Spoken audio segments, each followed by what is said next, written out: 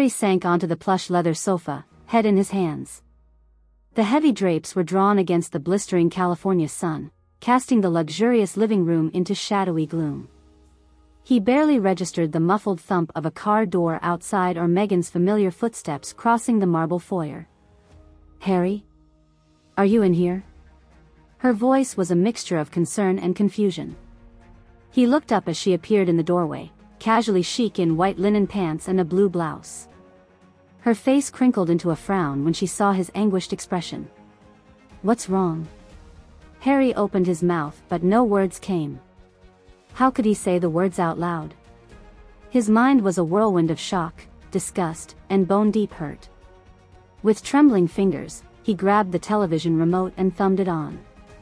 The massive flat screen flickered to life, displaying a frozen video frame that made Meghan instantly blanch. It was her, smiling flirtatiously at the camera while surrounded by piles of bird seed.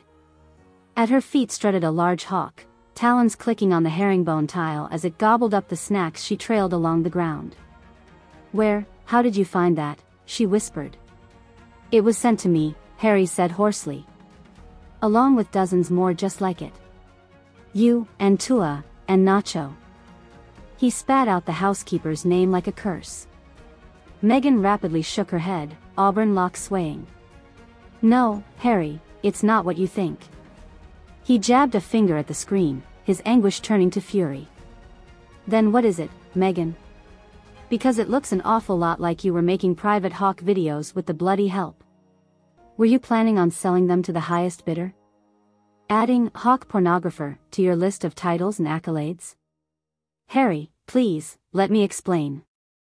But he was beyond hearing any explanations or excuses.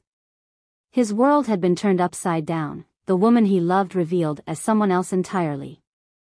Sickening images flashed through his mind of her and Nacho and that damned bird, getting up to who knows what sorts of depraved acts when he wasn't around. Had their entire relationship been a lie? Harry surged to his feet, his tall frame suddenly oppressive in the small room. He couldn't bear to be near Meghan, to smell her familiar floral perfume or look into those treacherous eyes. "Save it. We're through," he bit out. "I'm leaving." He stormed from the room, Meghan's stricken voice following him down the hall. "Harry, wait. Let me explain about Tuah." But he didn't wait, didn't pause until he was out of that house of lies and deception. The Ferrari he'd surprised her with last Christmas growled to life, peeling from the driveway in a spray of gravel. His grip was white-knuckled on the steering wheel as he tore through the sloping hills and canyons, tears of rage and heartache blurring his vision. How could she? How could the woman he had loved and trusted, the woman carrying his future heir, be involved with something so twisted? The memory of her laughing on camera while Tuah devoured snacks from her hand made him feel physically ill. He wanted to dismiss it all as a sick prank, but the videos had been far too authentic, too intimate. No matter how much he tried to rationalize or make excuses, a part of him knew the awful truth.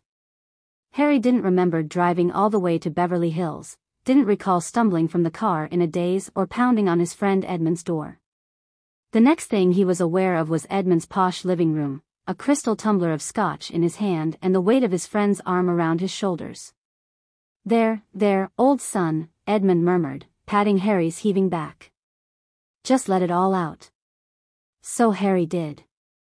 The words came pouring out in a torrent, painting the graphic details of Meghan's betrayal with the hawk, the housekeeper, the shocking videos.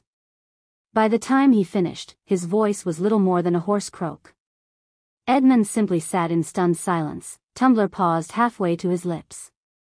After a long moment, he cleared his throat. "Well, I must say, I'm not entirely surprised." Based on the story, Edmund's reaction to Harry's revelations about Meghan's intimate videos with the hawk Tuah and the housekeeper Nacho was one of stunned silence initially. After taking a moment to process the graphic details Harry shared, Edmund stated, "Well, I must say, I'm not entirely surprised." This implies that while the specifics of Meghan's behavior with Tuah and Nacho were shocking, Edmund was not completely taken aback by the idea that Meghan was involved in some kind of inappropriate or disturbing activities.